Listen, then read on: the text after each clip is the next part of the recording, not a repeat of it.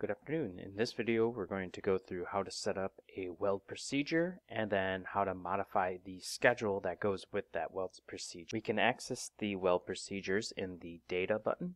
So let's go to data, and if you do not see the weld procedures here, just go to type and then switch it to weld procedures. So if you're in, say, registers, you can easily just go type weld procedures, and then here's a procedure.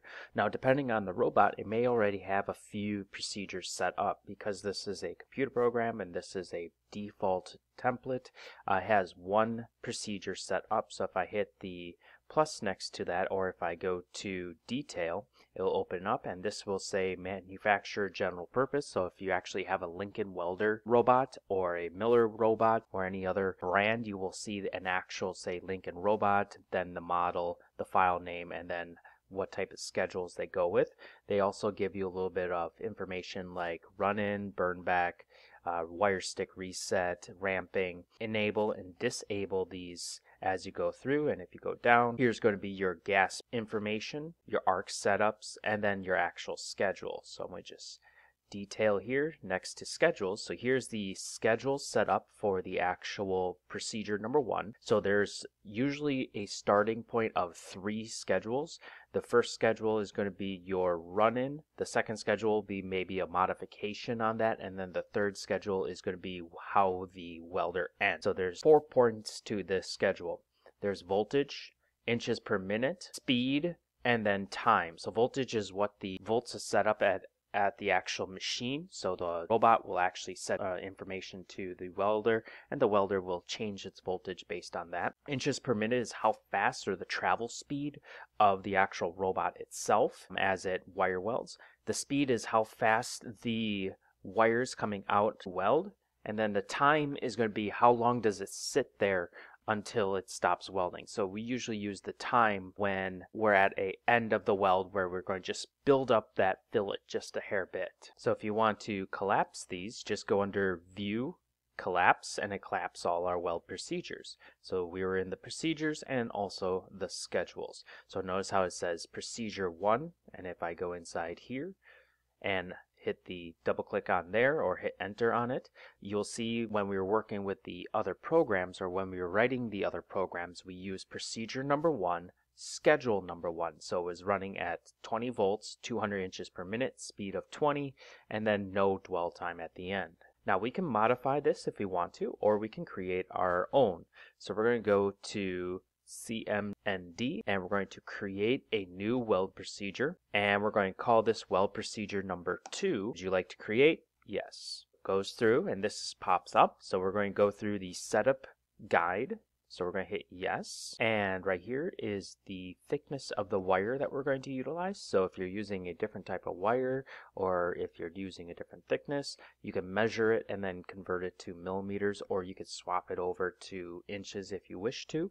What type of gas? So if you click inside here, we could pick between argon and CO2. So say we want argon gas. Then what type of welds are going to be doing with this procedure? So there's lap weld, there's fillet, and then there's butt weld. So if you look at this, we're going to create a weld procedure for our shape right here. We're going to go to our fillet, and then what is the thickness of the material? So the thickness for our material was 5 millimeters. Okay, so it's pretty thick material.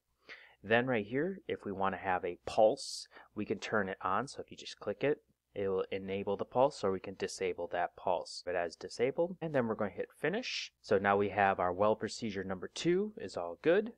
Now we're going to set, and now we have weld procedure number 2. If I detail, that'll give us the detail on the information and all the setups that we just did.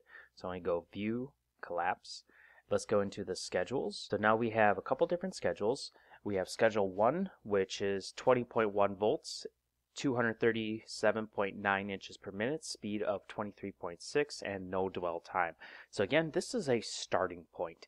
Anybody who's welded knows that there's variations in the weld. To have a starting point where you could do a couple practice welds on a blank of metal, and then you can really dial in the volts, inches per minute, and then the speed of the wire as well.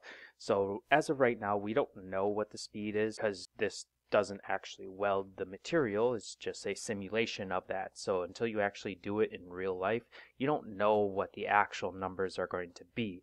So you have to do a couple practice welds to get exact dialed in to the volts, inches per minute, speed, and time you want. So I'm going to go in here. I'm going to actually name my procedure here. Keyboard. And I'm going to call this 5mm.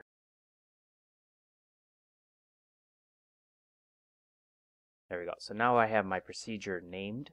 So procedure number 2, I know that this is set up for 5mm of steel. We're going to go with this, and I'm going to change schedule 3 to be my ending speed, so that when I end my weld, it's going to sit there just a hair bit and finish that fillet of molten material. So let's set up schedule 2 to be our end point. So for the voltage, I generally like to drop it 2 volts, go 18.1 for our voltage, enter. So now it's set up. And then I'm going to go to where the inches per minute, and the inches per minute, I usually like to drop it about 25 inches per minute at the end. So we're going to go 212, it should be good. I'm going to just keep it that. Oops, I forgot to hit enter on that. So I'm going to go 212, enter. And then the speed, we're going to keep the same. And then the time, we're going to keep it at that placement for about 1/3 of a second. Seems to be pretty good. Again, depending on your experience, this changes from place to place, and you can set this up to however you want or however your shop wants. So I use schedule 1 for the run. So this is kind of the default. Schedule 2 is going to be the end. Schedule 3 is if you want to make any modifications off that to see if you get a better weld, so that you always have the original. Schedule 3, you can modify this so that if you need to go up in voltage, down in voltage, faster or slower, then again, you can always check or redo the original because you have it right here. And you can always add schedules onto this as well. So let's start programming this part. So we have a bunch of arcs here, and it gives us the X and Y coordinate and then the angle in which your tip should be to that actual arc. All right, so in the previous video, we set up a blank welding template. So we're going to go select. We're going to copy this. And I'm going to call this welder. And this is going to be an automotive part. So we called weld path auto 1. Exit. No spaces. Copy yes. And then we're going to go into our actual program. And now we have our U-frame set up. Here is our variables. If we need to set up any variables, we have our home position already set up. So let's go to our start position. So we're going to go move our robot to 50, -355. So we go position, X, Y, and Z. And my X component is 50. My Y component is -355. And then my Z offset is -324mm. And we're at position. Now we need to rotate along the R axis. So I go to the R and I go -116.29. Now we have it in the correct direction. Now we have to set up whether we are going to drag or push our robot, and that's going to be in the W direction. So I like to go about 20, between 15 degrees and 25 degrees. I like 20 personally. So there we're going to be pushing our weld. So if we go 20, pushing. If we go -20, we're going to be dragging the weld. Again, drag will give you the best penetration for that weld. We're going to come down linearly to this point. So we're going to add move point, linear, 100% fine. And then I'm going to rotate this around. So now we have our point. I'm going to go up to my weld safe position.